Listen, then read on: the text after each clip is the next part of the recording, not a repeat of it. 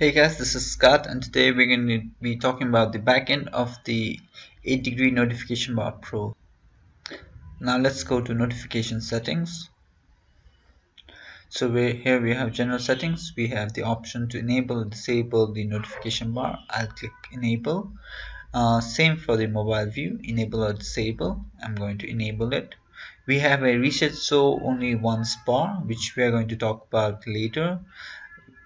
We have a default notification bar, so among the various notification bar you can choose one as the default. Similarly, we have the show notification bar on, so you can select all pages, one pages, or any specific pages. I'm just gonna quickly save all the settings. Here we have the MailChimp API settings. For the API settings, we will click on get your API key here. I'm just going to click on it. It will direct me to my MailChimp page. So I'm just going to input my username and password and login. So here's my MailChimp. I've already created an app. So this is my API key. I'm just going to copy it, go back to my backend and paste it here and save it.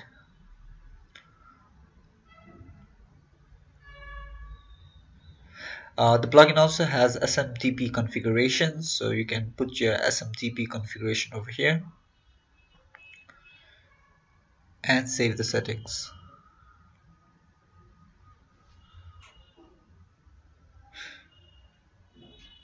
So this is the back end of the this is the notification bar settings. So we have the MailChimp settings.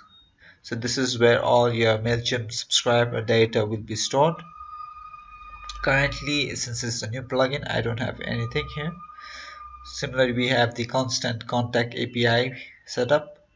So we need API key and the app secret. Click on get API and I'll insert my username and password.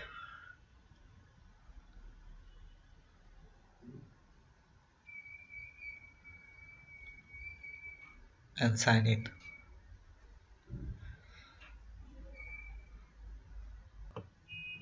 So I'm just going to create a new API.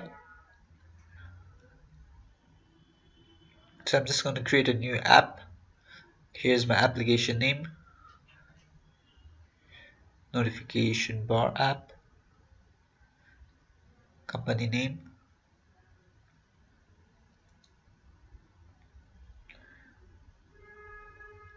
the website URL, and the application description.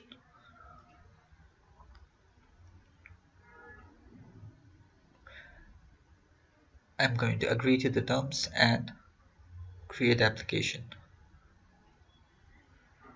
So seems like there is an error. Oh, I need to change the URL.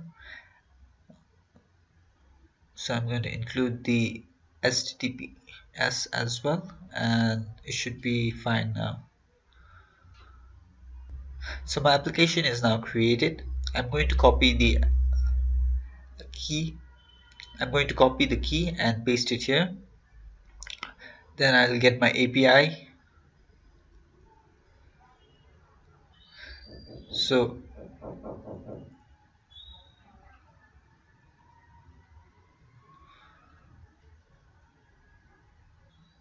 I'm going to click on get access token. I log into my constant contact account.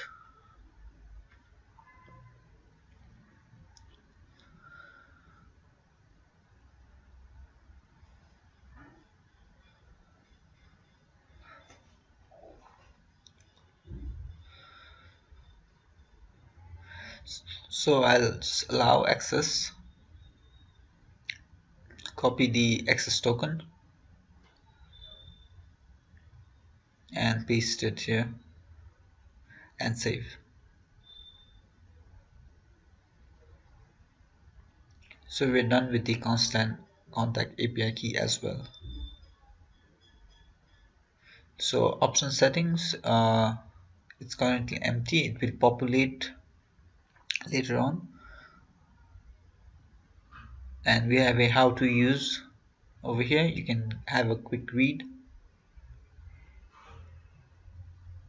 Here's the link to the documentation.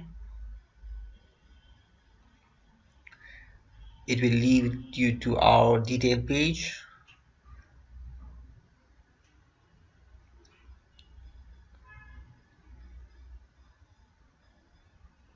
And you can click on the documentation over here.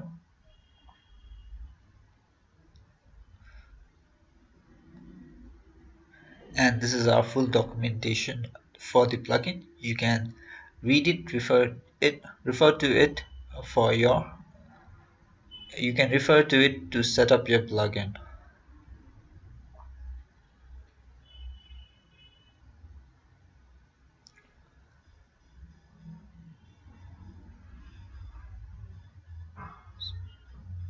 So this is the about page, and here are various links to our organization. Thank you.